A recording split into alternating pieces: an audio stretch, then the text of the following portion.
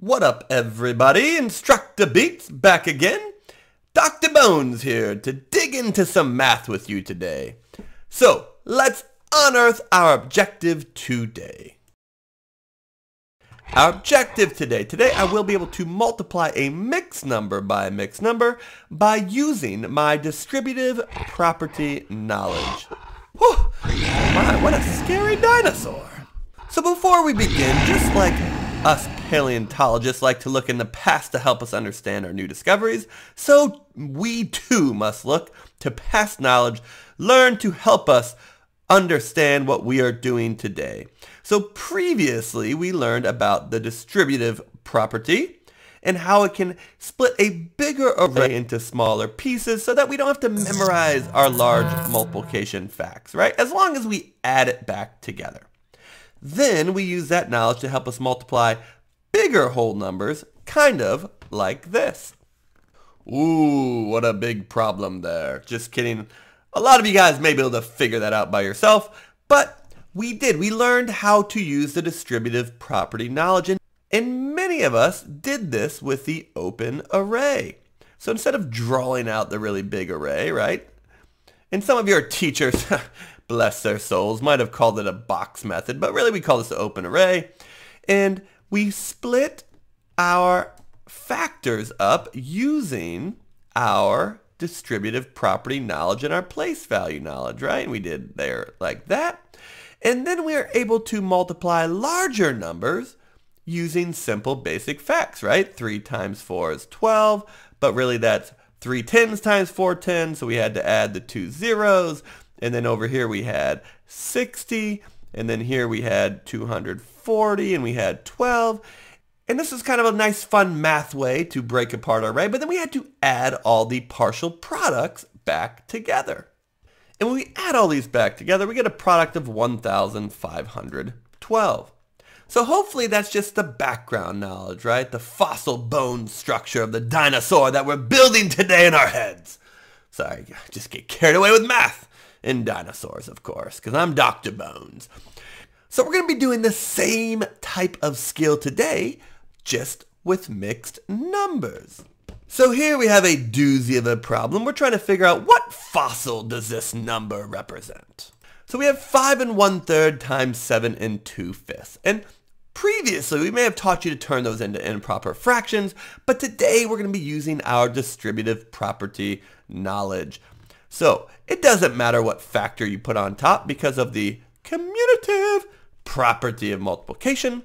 So let's just go ahead and put 7, right? So we're going to split the whole number and the fraction up. There we go. And then we're going to, ooh, crazy pin. And then we're going to put 5 plus 1/3 over here. So again, you notice I'm just splitting the fractions and the whole numbers up. And then we simply just multiply to find the product of these smaller arrays to add them back together, right? So 5 times 7 is 35. 5 times 2/5. And again, you might just need to kind of multiply it over here on the side, and that's okay. Here we got 10/5, which we know is really just 2. There we go. Then we have 7 times 1/3. There we go. We just multiply over that, which we know is going to be 7/3. And then we have 1/3 times 2/5, which we know is going to be 2/15. So now that we have all our smaller partial products, we need to add those back together, right? So the whole numbers are quite easy. We're obviously going to have 37. Now I can't add these fractions as is because the denominators are not the same. I need to find a common denominator. Well, because I'm Dr. Bones, I know that 7/3 can turn into 15ths quite easily if I just multiply this by a big 1 of 5/5. And I'm going to get 35/15ths. So when I add those together, my fraction is going to be 37/15ths. Okay? Well, I know that that is not a good mixed number because I don't want a mixed number with an improper fraction.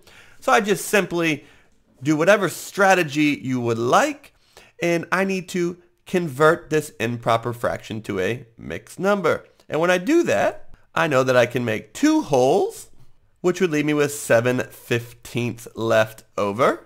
So my product of 5 1/3 times 7 2/5 is going to be 39 wholes, because I have to add my wholes together, with a leftover of 7/15. This might be a little bit more time consuming than turning it into improper fractions, but all the numbers we're dealing with are small. And so we're less likely to make mistakes on bigger multiplication or bigger division. So we think that our fossil here really represents 39 7/15. Ah! But I think we were wrong. I think it's actually a T-Rex. Run!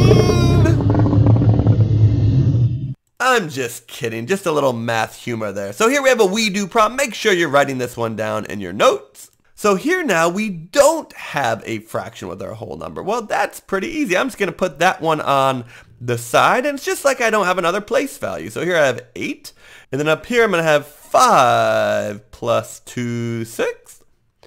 And now I'm just going to find my partial products, right? 8 times 5 is 40. 8 times 2 is 6. If I just put that over 1 and multiply across, I get 16/6. So I know my answer should be 40 and 16/6, but this is a mixed number. So let's just go ahead and turn 16/6 into 2 4/6. And now I add my partial products together, and I'm going to get 42 4/6. Or if I simplify that, that'd be 42 wholes and 2/3. So now I think that my fossil up here really represents 42 2/3. And luckily there's no dinosaurs trying to scare us this time. Let's take a look at a U-try problem. So our U-try problem is 10 1/3 times 3 3/8. And again, we're trying to figure out what does this fossil really represent. So go ahead and pause the video, try this one by yourself, and then push play to check your work. So hopefully you just paused and now we're trying it. So let me go ahead and draw my big array, my big open array here. And here I'm going to do 10 plus 1/3. Up here I'll do 3 plus 3/8. And now we just multiply our partial product. So here we have 30. This is going to be 38, which I know is going to be a mixed number in a second.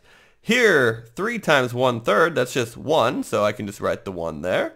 And then 1/3 times 3/8, there we go. When I multiply across, I should get 3/24. And I'm actually going to go ahead and simplify that down to 1/8. You could write 3/24 there and then find the common denominator later. There's a couple different ways to do it, but just because I'm a really smart doctor, I'm going to simplify that right away to 1/8. So now I add up my whole numbers and I'm going to get 31. And then my fraction is 31/8, which again, I know I can't have a mixed number with an improper fraction. So I know that would be 3 wholes and 7/8 left over. So if I add those together, this fossil is 34 wholes and 7/8. So hopefully you're able to uncover the value of that fossil correctly. If not, it's okay to fail as long as you learn from it. Go back and rewatch the video, see where your mistake was, and get better at math today.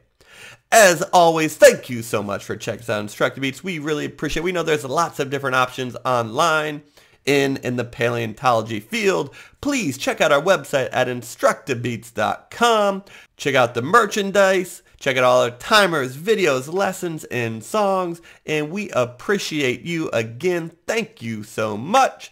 Instructabeats out.